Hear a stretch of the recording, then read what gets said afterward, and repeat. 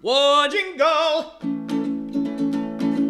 Happy time has just begun. Brother, sister, smart, dumb, fun. Yeah!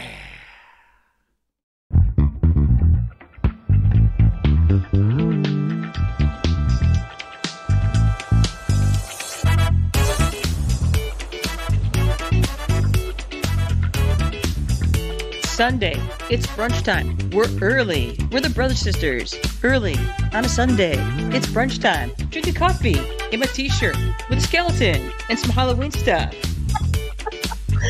So actually, I can do that for an hour.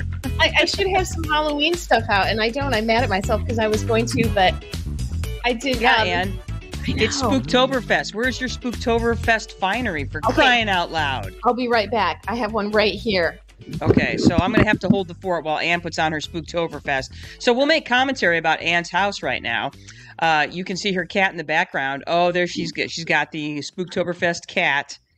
That's cool. Where'd you get that? CVS. Okay. I went in there to get my... What? Yeah. Why is it the drugstores have the funnest stuff, if that's a word? I know. Dude, I'm like, that's the best reason to go into a Walgreens is to go to the aisle of seasonal crap because it's always so fun. Look at that. I know. It was nice. It was awesome. I was there to get some sort of I think I was there to get my a booster of something. And I was like, oh, I'm getting a shot. I deserve Spooky Skeleton Kitty. And I was going to have it dancing and stuff. But last night we went to a wedding and it was super fun. The reception was super fun. And I danced. I didn't even drink. But we danced and danced and danced. And man, we got home at like 11:30, which for Duncan and I is like 3:30 a.m. Thursday morning. So, man, I am rough this morning. I'm rough. And I didn't even drink. I got like my feet hurt, my hips hurt, my thigh, everything hurt. And I couldn't think very well. I keep like walking around. I'm like, I didn't even drink. What's wrong with me? You are sleep deprived. Well, don't worry, Ann, because we'll just take it slow today. We'll take it slow when we talk about. We won't go too fast. I won't talk too loud, even though you didn't drink. You want to know the truth?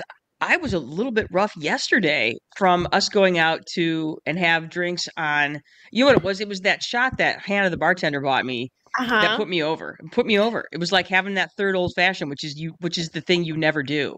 So yesterday I was feeling a little bit rough. So I finally worked it out. I went and mowed the neighbor's lawn yesterday, and that helped me kind of work it out because I got a little bit warm, sweated it out a little bit, and that seemed to do the trick. So. Yeah, no, that was so funny. I was telling Duncan, I said, Duncan, Jenny and I were at the bar, and we're sitting there eating our salads and having our thigh wings and drinking a drink. And this woman buys Jenny a shot. I was like, hello, am I invisible? I'm like, why are you buying my sister/wife a shot, bitch? What? I was like, damn. It's because Okay, so Beer Exchange is one of my go-to places, and it's kind of my happy place because A, the food is so good there, and B, they make a really great drink called the Toronto, which is a whiskey-based drink, which I like. And, I go there probably once every couple of weeks, when I'm feeling, because I've been by myself essentially for the last 6 months. So while my husband is away doing other things. And so sometimes it's just nice. I'll go there on like a Thursday evening or something because Thursday is bar night. And Hannah is often the bartender there. And in our conversations, she is becoming a teacher. So we've had lots of teacher talk stuff. So and so she was there on Friday night. It looked like she was having her end of shift dinner or something like that. And at one point I just kind of gave her a nod. She gave me a nod. And then, about 15 minutes later, Austin, the bartender, brings over a shot. And she's like, hey, this is Hannah wants to buy you a shot of Makers. And I was like, cool. So I ended up putting it in my second old fashioned, and then I was like, yeah, I probably won't drink the rest of this old fashioned, and then I did. It was an eventful night because then, so like we're sitting there at the bar, and then I was going to talk about the angry guy that I gave obvious side eye to, that we walked away after I gave him obvious side eye because he was being a complete dick. So anyway, yeah. So yeah, it's been an action-packed week. For both of us, obviously. We haven't even gotten to talk about the fact that we're going to talk about book stuff today. So, exactly. But no, this is my favorite. This is my favorite Halloween T-shirt that I have. It's a big moon with it's orange and it's got a skeleton of a dinosaur on it. So obviously, I'm also because we're talking about books today. I'm wearing my National Writer Series hat, so I am ready. I have a cup of coffee instead of booze today because it's a brunch time talk. So there you go. Exactly. So. Yes. Yeah. All right. So shall we get? Do you want me to do the synopsis today, since you are Sure, you do feeling the a little rough? synopsis since I'm a little rough. Okay, I love you're a the little rough. picked all black kitties this week. I love black kitties. Right on. Right on. Uh, so Joe Vieta, I just want you to know we heard your feedback about our PowerPoints, and don't Mhm, worry, changes are coming. But for the time being, that was good mhm. feedback, by the way. Yeah. And so I talked to. I'm just going to give you a quick history. I'm going to put our shining faces back on.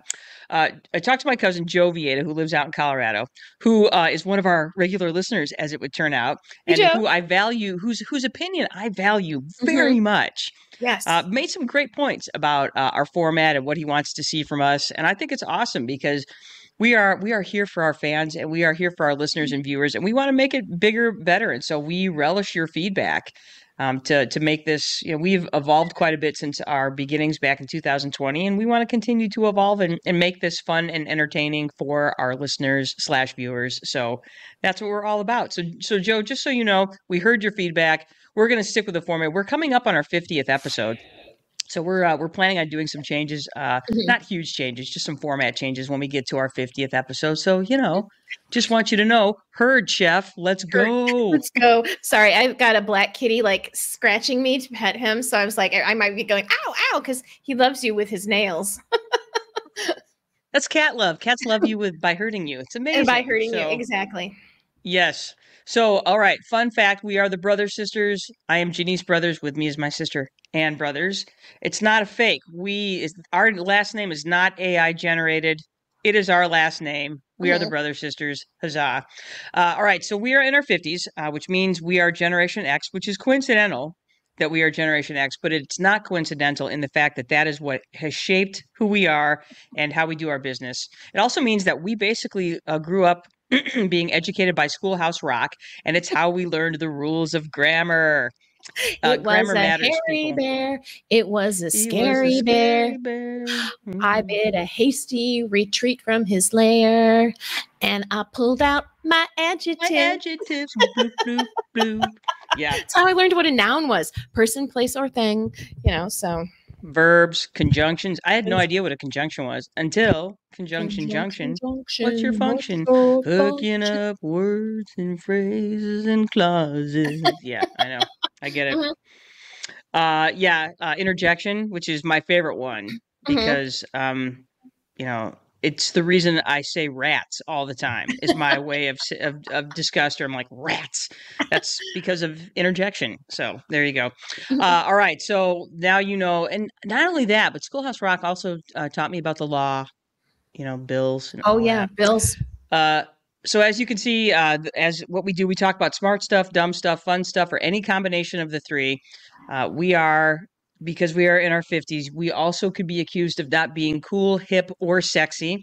And we know this because we will ask questions. Mhm, Peskily mhm. so. Like if I'm at a training, I'm the one that's raising my hand. I'm like, well, what about this? What about this? There's something I don't understand here. I'm not afraid of sounding dumb because if I don't ask, I won't know, and then I will be the dummy in the room. Mhm. So we ask questions, and it's the same way.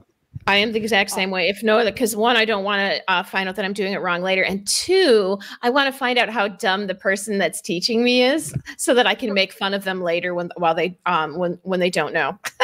So we basically just summed up who we are as people, and just gave you her reason for asking questions, and I gave you mine. There you go. There you go. I use mine as ammunition. I ask questions Uh, to gather ammunition against you. So Anne, do you think, would you go so far as to say that you use your powers for evil and I tend to use mine more for good?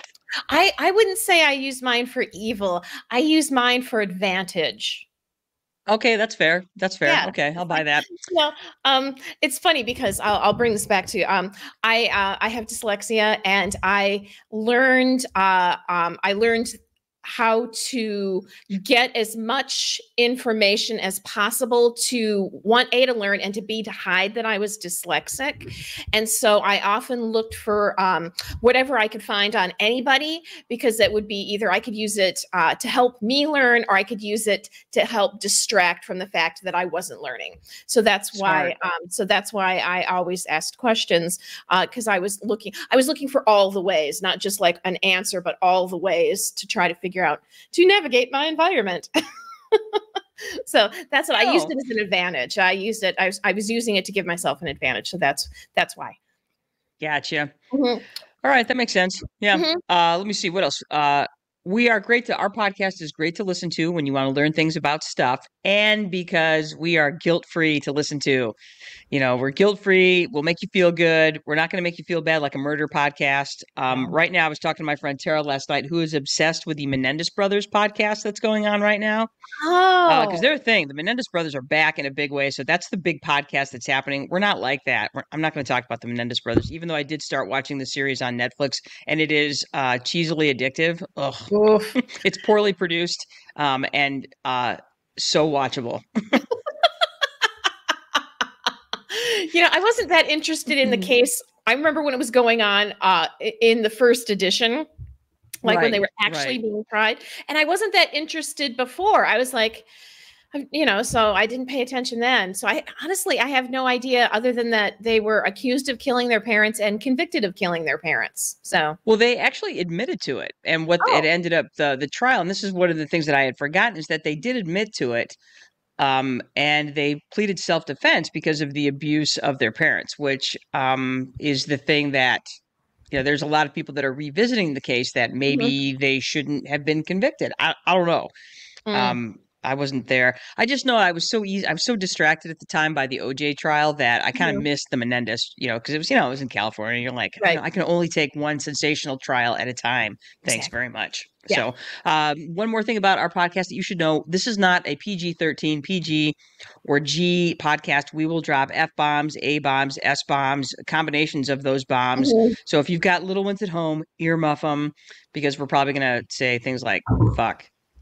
There, I just did. I got it out of the way. So anyway, please join us on Spotify, Amazon, Apple Podcasts, iHeartRadio. You can catch us there. We would love it if you would follow us, like the podcast, tell friends, neighbors, family, and all that sort of good stuff to please like the podcast as well, because that's how we're going to get listeners. That's how we're going to make our stuff better. That's how we're going to get you free swag. All that stuff is true. So we would love it if you followed us and did all that. Again, you can find us on all the big streaming services: Spotify, Amazon Music. Alexa knows our name. She knows that we're a thing. So, Exactly. Yeah, there you go. All right. So one of the things that we always do is we always take a little time to talk about things that are dumb, fun, or smart that we encountered this week. Of course, we've spent the first 15 minutes of our show today talking about a bunch of smart, dumb, fun stuff. Let's continue and tell us about your smart, dumb, fun thing. Oh, well, I did a smart thing this week. Duncan and I went and saw the play Thirst by Franklin Doyle at Williamston Theater. And it's a dark comedy, and it starts out a dark comedy and it just ends dark. But was very good, very thought-provoking. It takes place in the near future when the Great Lakes have been damaged basically beyond repair by an oil spill, and then how this company creates a pill that you take in order to keep you from dehydrating and dying, and only the most wealthy people can drink water. Wow. So, yeah. So it's wow. Yeah. So but saying that it's a dark comedy is there's some an understatement. Yeah. But it was it's very thought-provoking. Our friend Tony Caselli directed it. We talked with Tony a couple months ago. So if you want to listen to Tony Caselli talking about the Williamston Theater, small professional regional theater in Michigan. It's a great interview to go back and listen to. That's in our archives. But we went back and we watched. We went and saw this play, and it was totally worth it. And it's still going on. If you would like to see this play, it's it's less than 90 minutes. It's no intermission, so you're not sitting there all night or anything. It's very thought provoking and well performed. So you don't even realize by the time you're done with it, you're like, oh man, it's done already. So it's a really, really good show. Thirst by Franklin Doyle, Williamston Theater. Something smart to do. Love it. And I'm just going to take a second to plug these small regional theaters. A lot of people, their experience with theater is if they're only going to see some sort of big production on Broadway or a traveling or touring company show. This is which can be somewhat inaccessible, especially when it comes to cost. So if you're looking for really good live theater, and I think live theater is such an excellent experience. This is affordable. It's reasonable. It's professional theater. So these people are at the top of their game. So Williamston Theater is a great example of a really wonderful local small regional theater. Check it out. So there you go. Indeed. Nice. All right. So for me, I went with something dumb, and I went with Bowen Yang as Moo Dang on Saturday Night Live because I can't stop watching it. So for those of you that are unfamiliar with Moo Dang is the baby pygmy hippo from Thailand at the Thailand Zoo. And the internet has basically been obsessed with this little juggernaut hippo. And last week, Saturday Night Live had their debut episode. Maybe it was the week before. And Bowen Yang, who was one of my favorite regulars on Saturday Night Live, was dressed up as and basically, interpreting Moo Dang for us. And it was epic. So so funny. Hose water. Ah! So funny. Now, I realize that, Saturday Night Live, it's so funny to listen to people give feedback about Saturday Night Live and how it hasn't been funny in 50 years and blah, blah, blah. And I think anybody that thinks that is just, it lacks, I don't know. There's a lot of really great, funny stuff. It's just that the humor gets younger as we get older. And as a result of that, I actually think Saturday Night Live is much funnier than it used to be. I watch the old clips of Saturday Night Live and I'm like, I don't think it's that funny, but time and place, and so I really feel like it still stays relevant because they keep evolving with the times. It's very much a show about the times that we live in. So I think Saturday Night Live is still great. It's still funny. I think the cast is fantastic. They're in their 50th year this year, which is, amazing. And I just think it's still great. And I would highly recommend. It's great. They have a really great channel now on YouTube. So if you miss it, because 11:30 again, like Ann, it's like, what? 11:30 at night? Give me a break. What's that? I was like, as soon as it got dark, I'm going to bed. It is bedtime. So you can always catch Saturday Night Live on YouTube because there's a lot of funny stuff. So good job. All right, Ann Brothers. Yes. We have fooled around long enough. So let's talk about our top 5 scary books to help you really appreciate the Halloween season. Now, Ann, I just want you to know right now that I went through and I changed the formatting for all of our slides. I saw that. Well, and that's because regional manager Joe Peters said we should be doing that when we have any sort of top 5, top 10, top list, we should be doing a reveal on our slides. And I was like, dude, regional manager said so. Okay. When Joe Peters, regional manager, talks, we listen. See all these feedback, all these Joes in our life that are giving us positive and helpful feedback. So, Ann, would you like to go first? I would love to because I love horror movies and scary books, and I dedicate the end of September through October into the first week in November to scary literature. So. Okay. Let's talk about it. So all right. I have a huge list of books, but my number 5 top scariest 5 books for me right now is The Stand by Stephen King. And this is one of his very earliest books. It was published in 1978. And I read it when I was in my 20s. So I read it in the 1990s, early 1990s. And it was the first time I read a book where I'm sitting there reading a book. And I was actually at a rehearsal for a play, and I was like getting ready to get, so I was reading, my cue was coming up. I put the book down. I stood up to to get, you know, into character for my cue. And I heard somebody cough, and I was like, it brought me right back to the book, because the book is about a disease, a virus that's been altered for war purposes, that has escaped its lab. And the first thing it starts is with people coughing. And so I heard somebody cough, and it just brought me right back. I was like, oh my gosh, this is, you know, it made it real for me. And that was the first time a horror book had ever done that for me. And I've read it a couple times. Some of the writing of it is a little dated, but the story is timeless. So if you're interested, and it's a big, thick, juicy, by the pound book, you know, they sell this book by the pound. So if you haven't read Stephen King's The Stand, get the full version, not the edited version, get the big version. And boy, it will, unabridged. It'll mess you up. Yeah, it will mess you up. It will mess you up. So anyway, and that has stayed with me. I mean, I read this book when I was like literally 30 years ago, and it's still in my top 5. Nice. The next one, this is a new one for me, Head Full of Ghosts. I read this last year.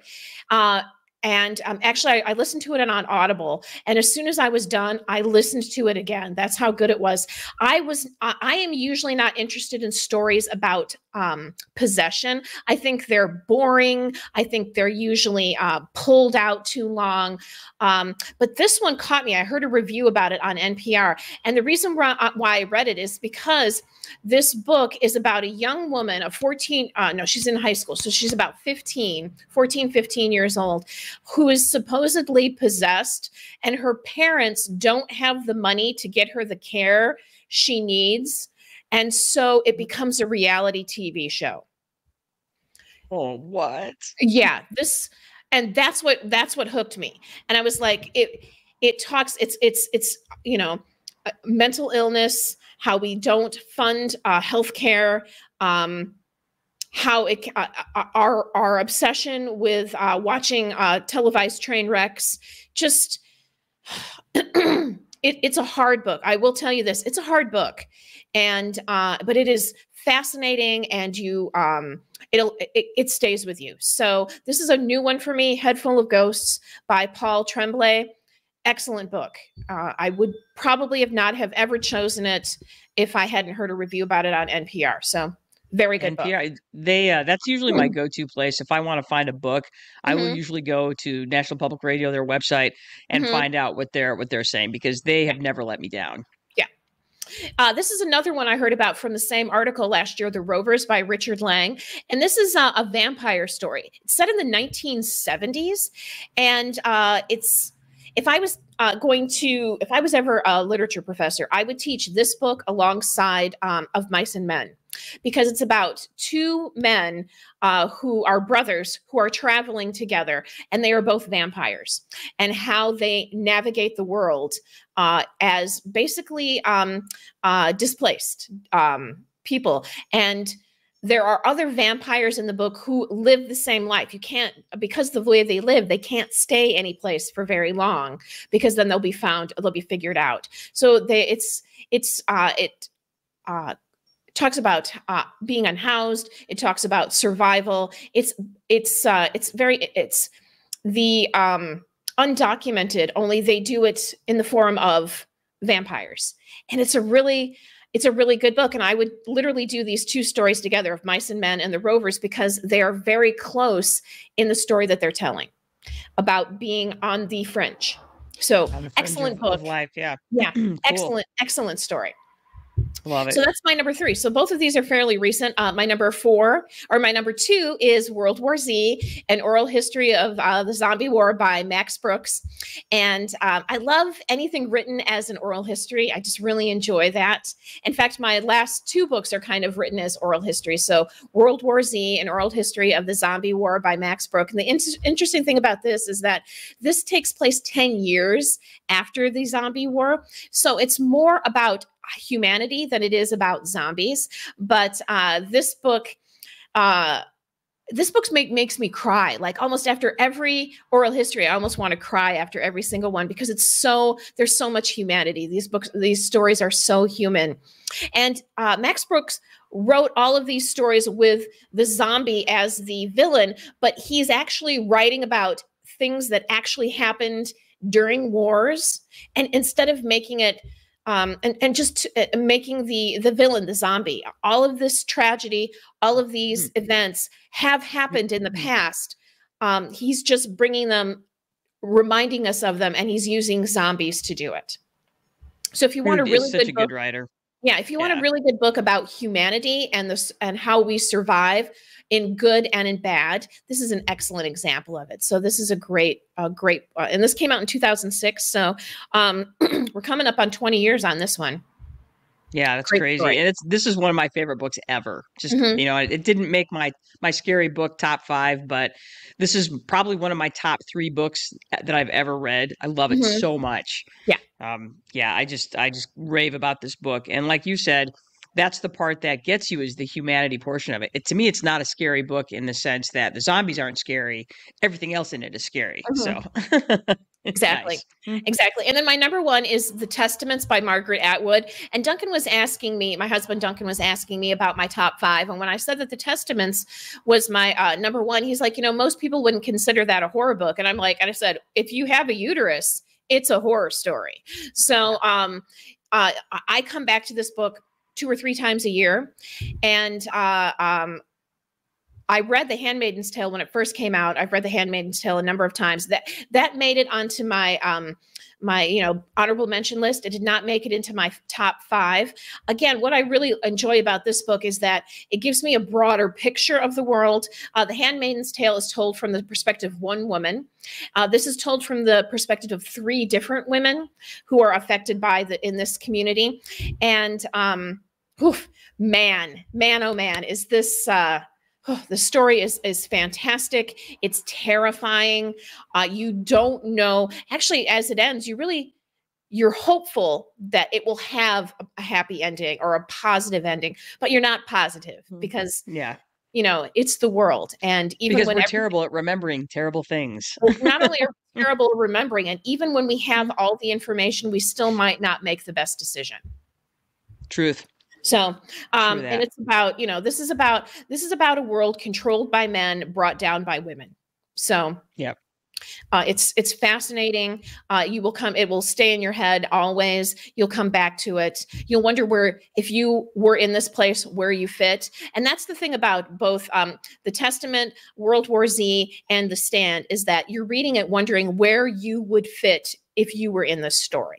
And I think that's a very powerful thing. And you do the same thing for these. So, so that's my 5. Okay, excellent 5.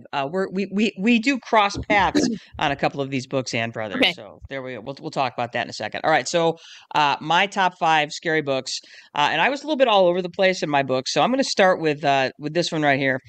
I did some nonfiction on this because I truly believe that. That what happens in the world is scarier than the stuff that we even write about. I picked Midnight in Chernobyl by Alan Higginbotham. This book was released in 2019. Higginbotham he's a journalist. He worked for the Sunday Telegraph for years as the U.S. correspondent, and now he basically is a freelance dude. And this book is about it talks about the history and the disaster of the Chernobyl nuclear disaster in 1986, and the HBO limited series Chernobyl was based on this book. And what's interesting about this book is that, and I think the part that's super scary, is that you have this massive superpower in Russia that is faking it until they making it. That's the best way I can describe the Russians and how they do everything. And this is a great example of that. They had this technology. They knew it wasn't the greatest. They built this place. They knew they weren't doing a particularly good job, and they were cutting corners at every turn. This was literally going to happen. And the people that were building this were like, yeah, this is probably going to happen. And this is, to me, what's tough about this is that Russia didn't learn any lessons from this. And, you have this country that is controlled by a madman. and he has all of this terrible technology and all of this at his disposal. This disaster could have been so much worse than it was, and it was a disaster, and it could Mhm. have been literally a world changer had what they thought was going to happen happened in terms of the meltdown that was happening through the concrete barriers. This could have been much worse, and it's super terrifying. And the fact that it will probably happen again. Well, it has. It happened at Fukushima, but it will probably Mhm. happen again in Russia. And like I said before, you have this country that is um, and we've seen it over and over again. We saw it with their space program, we see it in their nuclear program, and we're seeing it in their war machine. So Mhm. it's not great. Midnight Chernobyl, super terrifying. And I'm going to talk more about Russia in a minute when I talk about my number one book. So anyway, that's my number 5. Number 4, I went with The Shining by Stephen King. And I think this is just one of the best ghost stories there is. Mhm. It's such a great ghost story book, and literally one of those books that made me feel chilly as I was reading it. That scene where Mhm. they're doing the animal maze, that Mhm. the animal thing is fucking terrifying. Mhm. And I get so mad when I look at the Stanley Kubrick film because I hate that movie. I fucking hate it. Mhm. And I hate it not because it's oh wait, Alexa's reminding me of something. Oh, hey Alexa, stop. Sorry, I had a reminder. My whole life is Alexa reminders. But anyway, this book was so good and the story was so good and it was so genuinely scary. And I don't like what Stanley Kubrick did with the book or with the movie. He totally, if I had never read the book, I probably would have liked the movie more Mhm. because the movie's genuinely scary. It's a good scare fest, but I get so mad because I feel like he took a story that was amazingly scary and so much dread in that story. And that gets lost in the movie because Mhm. he totally changes the tone. It's very much all about Jack Nicholson's interpretation of this character and becomes to me about nothing else, Mhm. which is a shame because it's such a great story. We really focus in on the boy and his father, yes, is a big part of the story, but he's not that main part of the story. So I like this book a lot. It scared the poop out of me. And Mhm. again, I know when I get scared because I get chilly, like that one scene in The Conjuring in the basement where the mask Uh-huh. blows out. Ice cold. I went ice cold, ice cold. And I got that when I was reading this book. I'm like, I am ice cold. This scared me so Mhm. much. Yeah. So yeah, as only Stephen King can do, he is genuinely the master of horror. Mhm. So. All right, my number 3 book I cheated. I comboed, and I comboed with The Handmaid's Tale and Testaments by Margaret Atwood for different reasons. Um, I think I married these stories together, even though she wrote them years apart. Mhm. She Decades. released Handmaid's Tale in '85, and then Mhm. Testaments was what 19 2016, 2019. 2019. Okay, Mhm. yeah. And what's interesting is that for me was that when I first read Handmaid's Tale, I was in college, which was super scary for me because the protagonist in that book is a young woman about Mhm. my age when I read that. And I reread it again in the spring because I had forgotten some things, and I was glad I reread it. And then I read Testaments right after that, just this year. And what I loved about Testaments is that as a 50-year-old woman, one of the main characters in Testaments is a 50-something, 60-something woman, and it really makes you think about your place, like you said Exactly. before, Mhm. your place. And it was super timely to read Testaments because I don't know where I would be. I think I would like to think that I'm smart enough or maybe could survive by being an ant, but I honestly think I would just be one of the women in the stadium, maybe getting shot, or I don't know, maybe I would have been one of the women in the stadium doing the shooting. Mhm. So that's the part that is, like you said, you put yourself in these places.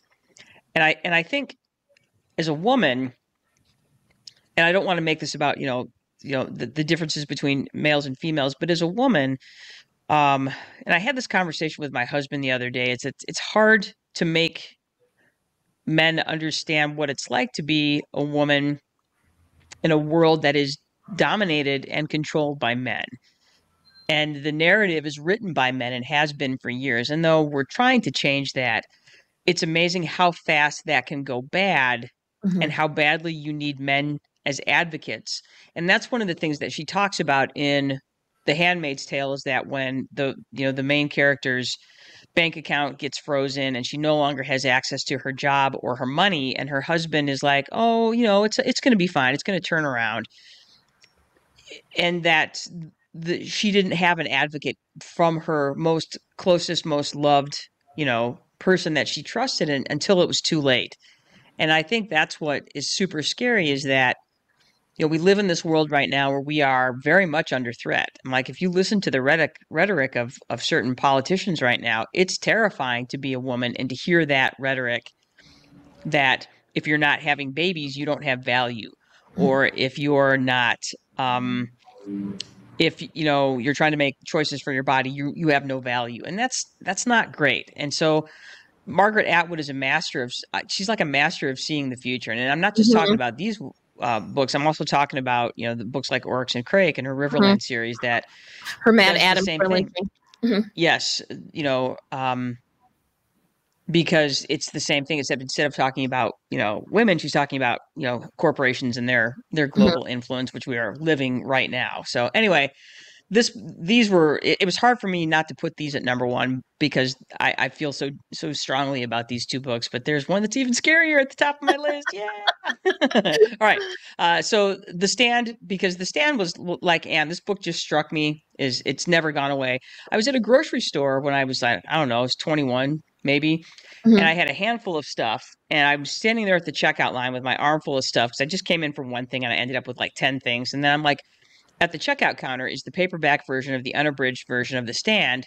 And it's a long line. So I grabbed in the book and I read the first page. And the first page was so gripping, I just added it to what I was buying. I'm like, I must have this book right now because I'm like, I must start reading this immediately because it was so gripping. You're just like that first scene in the book. You're like, holy shit, what's happening?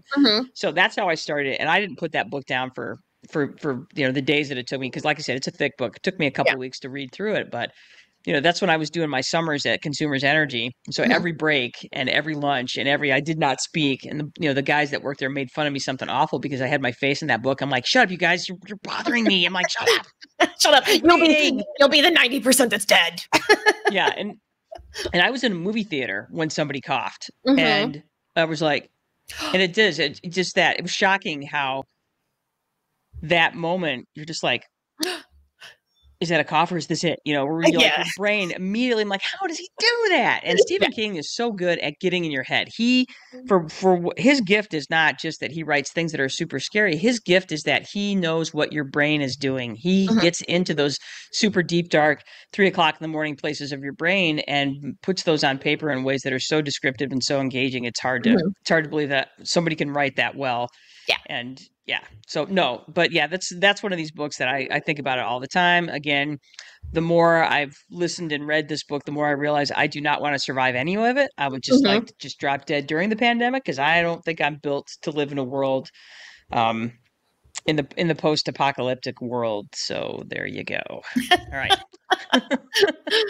I don't know what that says about me. That's all I know. All right. So my number one book is this is a nonfiction book. It's Deadliest Enemy, Our War Against Killer Germs, and it's by Michael T. Osterholm, who is an epidemiologist, and he is also, hang on, I got to look at my notes here because there's a bunch of stuff. As far as I'm concerned, that dude is the man. So he's an expert on germs. Where is he? There he is. All right, so Michael T. Osterholm. He is a Regents Professor at the University of Minnesota School of Public Health, and he is also the Director for the Center of Infectious Disease Research and Policy at the University of Minnesota. This book is just jam-packed with stuff that's super interesting and also really scary for many reasons. Number one, this book is such a great history of epidemiology itself. And epidemiology, if you're not familiar with what epidemiology is, it's essentially it's an epidemiologist studies and analyzes diseases, their distribution, their patterns, determines what causes them, what conditions are around that's causing them, how they affect a population, and then also what you should do to stop them from happening. So Michael T. Osterholm is an expert at these things. Like I said, his resume is thick, and this book is, I believe it's a must read because he talks about not just the history of pandemics themselves, but what epidemiologists do in order to figure out what's happening. And he goes through a chapter where he takes you through 3 very specific scenarios of what was done. But then he goes on to talk about public policy towards epidemics and pandemics. And that's the part that's really scary. And COVID was a great example. He actually does a really excellent forward in his newer version about COVID. And he talks about that, how if you don't have policy against, you have nothing. And we saw that in 2020 because, and the scary part is that governments know that pandemics are one of the greatest threats to a population, more so than warfare. It's pandemic, it's viruses, it's, and countries know this, but they will refuse to spend money or plan for this. And so you're literally behind before these epidemics even start. It's also the scary, super scary chapter is how much military dollars are going towards biological warfare. And guess who's at the forefront of that? The Russians! Yes. And the Russians are just like throwing shit at the wall to see what will stick. And everybody's like, China, China, China. I'm like, oh no, don't worry about China. I'm sure China's doing this too, as we are. But Russia has been very out front with their policies towards biological warfare. And again, we don't have any sort of response that's ready for this. And this is the thing, if you look at, people talk about the fall of the Roman Empire, this and that. You know what really killed the Romans? Disease. Viruses. Pandemic. Pandemic is what. Malaria. Yeah, it was. And, so the great societies are not brought down necessarily by, they're brought down by natural disaster. And most of those natural disasters are related to pandemic. So, that's the thing that scares me is that and now we live in this time where we won't vax anymore because vaccinations are too scary. And yet vaccination is the reason that our lifespan, at the turn of the 19th to 20th century, the average lifespan for an American was 49 years. And 100 years later, we had nearly doubled that lifespan. And it was because of scientific discovery, it was because of electricity, and it was because of vaccination. And now we see vaccination as a threat instead of this thing that has elevated our quality of life, elevated how long we've been able to live. It's saved the lives of millions of, especially kids, when you look at the polio, epidemic, and we treat it like it's this with disdain. And that just about kills me. I'm like, we live in this terrifying time of scientific denialism, of stuff that's really straightforward, like the earth is round.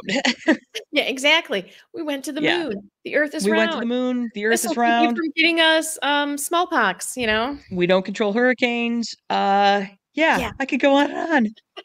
It literally makes my head want to explode. And that's why this book is my number one scariest book, because it should scare you, especially when we look at the way the world works. COVID, like I said, it was our starter pandemic, and which we flunked miserably. And not just because of our medical response, but because of the way we live. He talks about in the book our just-in-time supply chain, which means we don't stockpile anything, we don't store anything, we don't warehouse anything. We just ship it.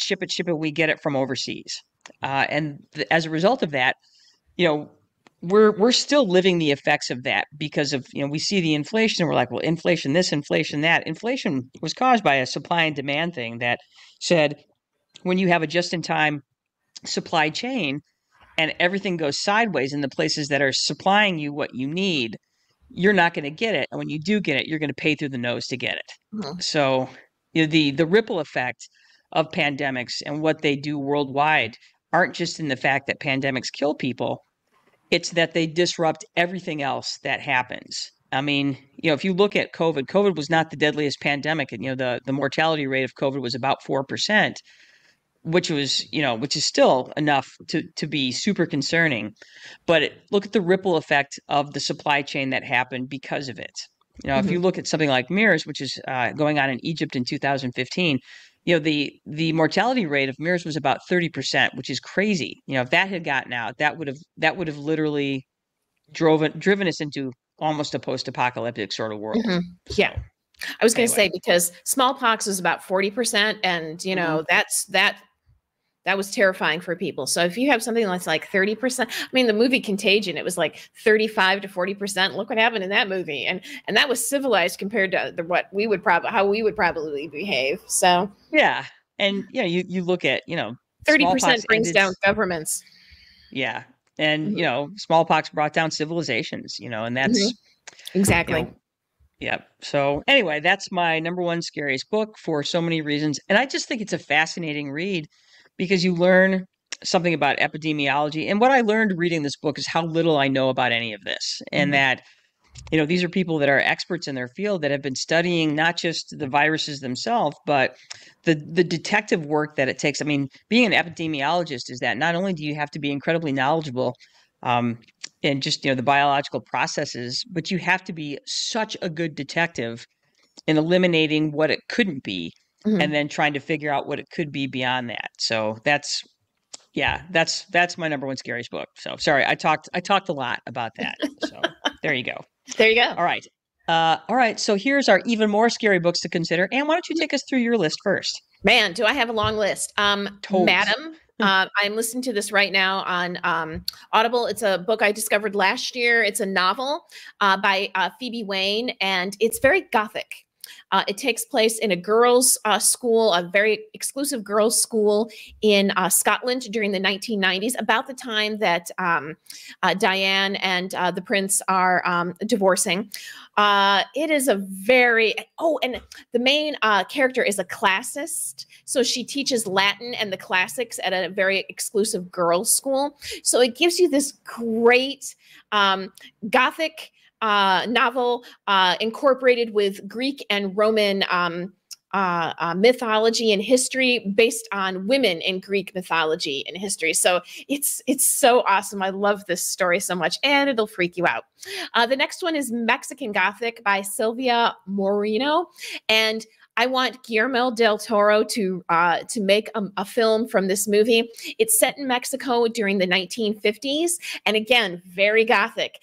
This woman ends up in this scary ass mansion with these weird ass people. Ooh, it's so good. The only Those are the best kind of books. Yeah.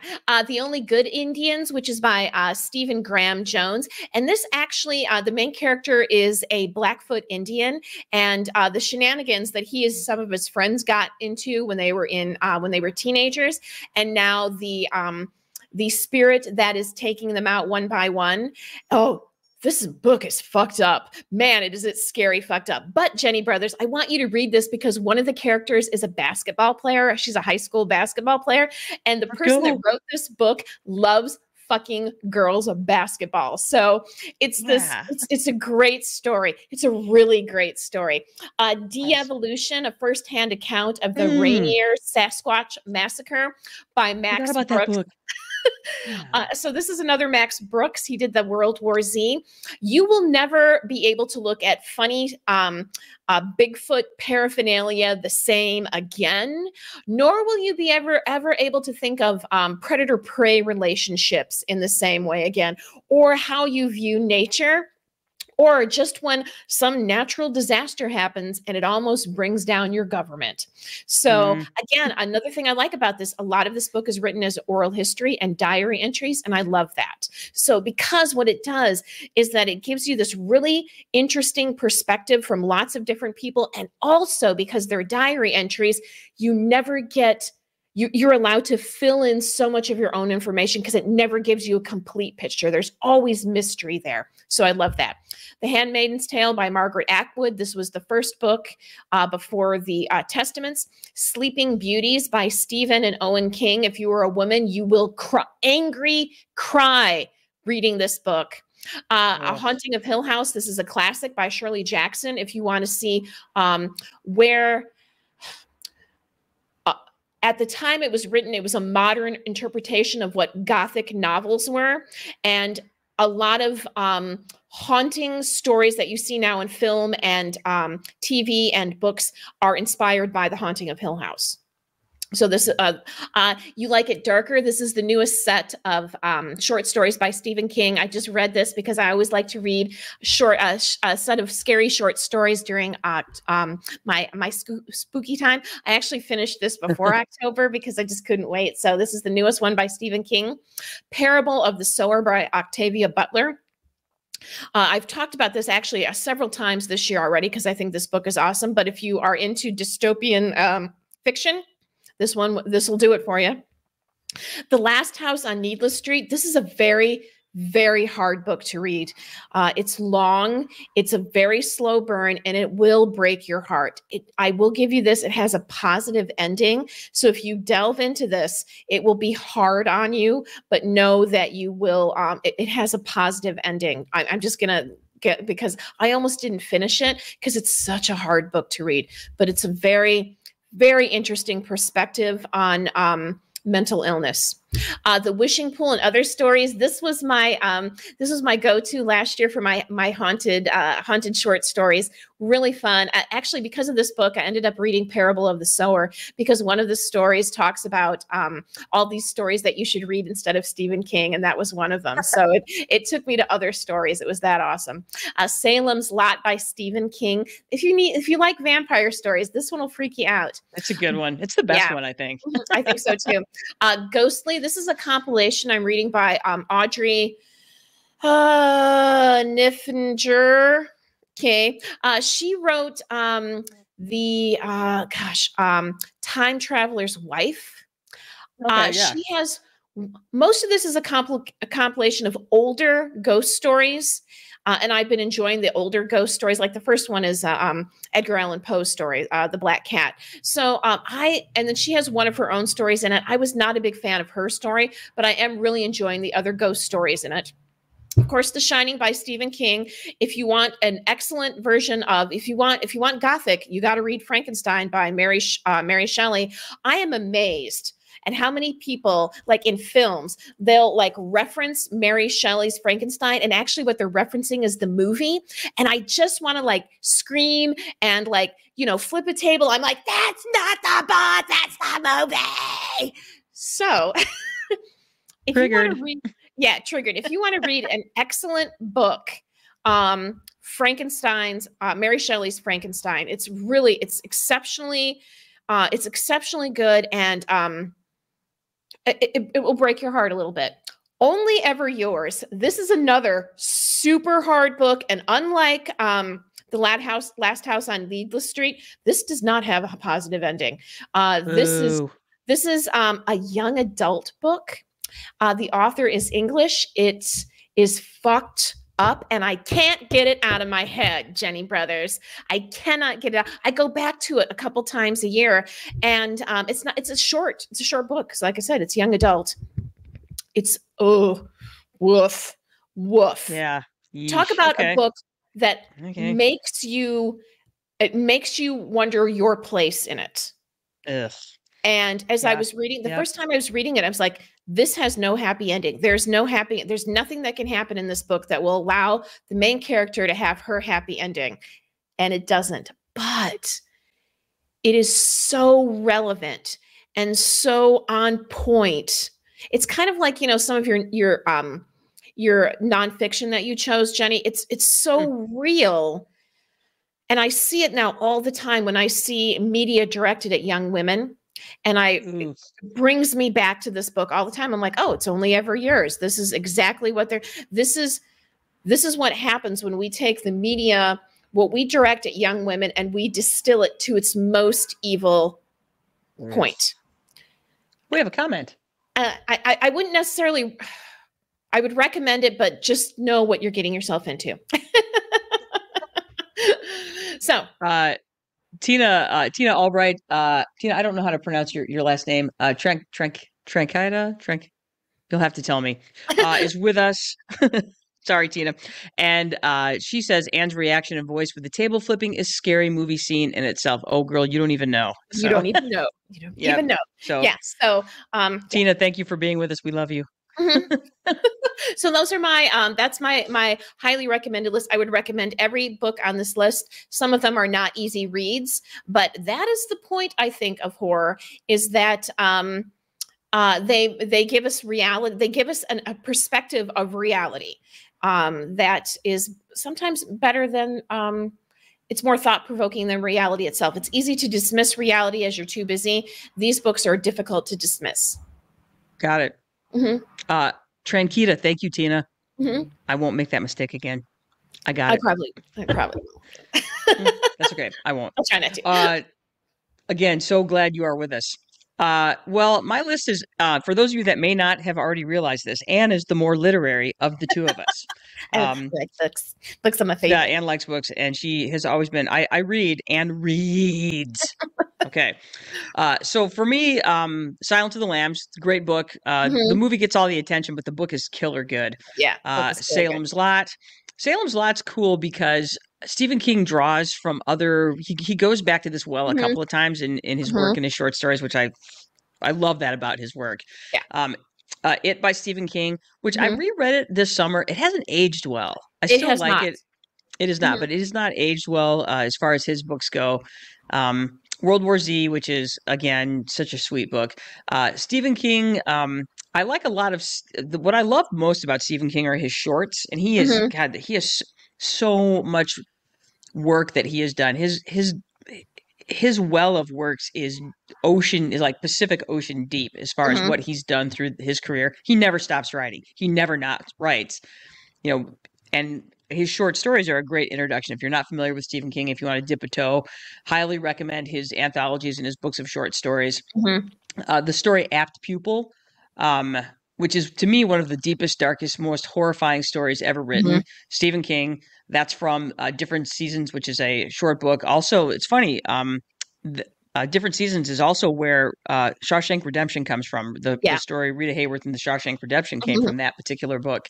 And of course, Night Shift by Stephen King, another book of short stories. My three favorites out of that: Strawberry Spring, Jerusalem's Lot, and One for the Road.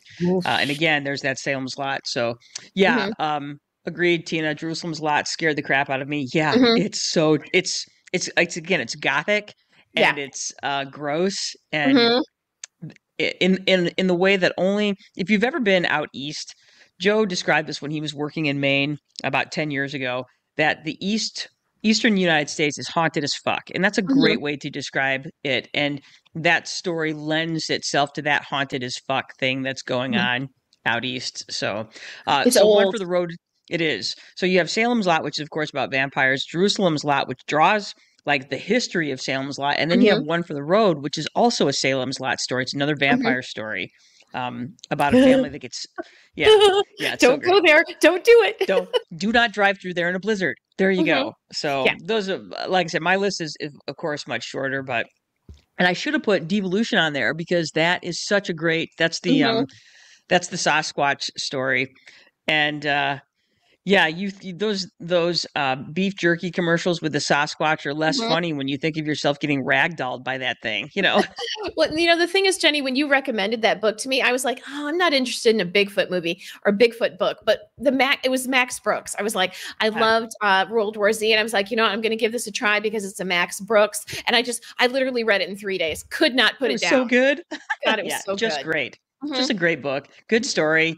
And again, it has volcanoes in it too. I'm like, two things I love, fiction and volcanoes, and that's, there you go. So I'm easy to please.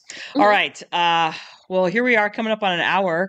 Woo, good work. You guys did it. You have spent nearly an hour with us as we have digested. You've got work to do, viewing and listening audience. Find some books.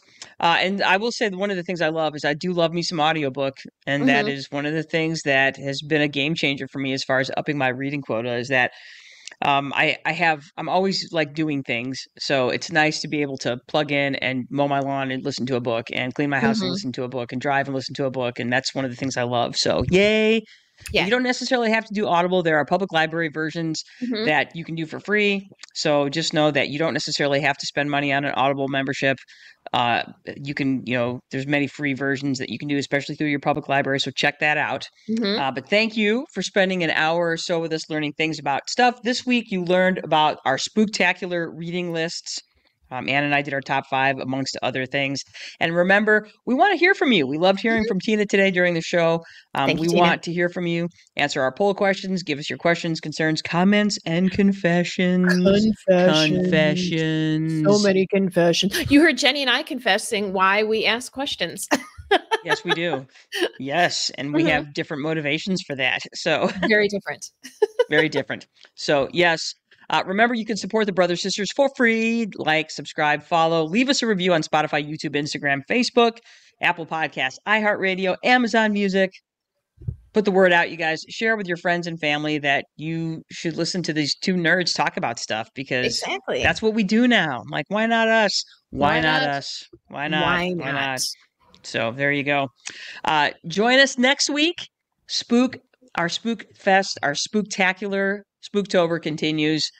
This week, Ann is going to talk about her passion project, which is bats. Bats, not the baseball equipment, the mammals. No, not the Louisville Slugger type. Nope. She's going to talk about the mammal, the flying mammal, the bat. And because it's October and we continue our month-long Halloween celebration by talking about bats. There you go. There you go. I'm going to start up our music and take us out. Awesome, Jenny Brothers. Yeah. Oh, yeah. There it is. There it is. I'm going to take that out right there. That's right. There we are. So until next week, you guys, I am Janice Brothers, and with me is my sister. And brothers. With her and brothers, with her little cat thing, whatever that is. That's okay. It's a Day of the Dead cat. The Day of the Dead cat that she got at CBS, because for whatever reason, drugstores have the best stuff. Yeah, you do. We want you to get out there, do something smart, do something dumb, do something fun. We are out of here. Bye.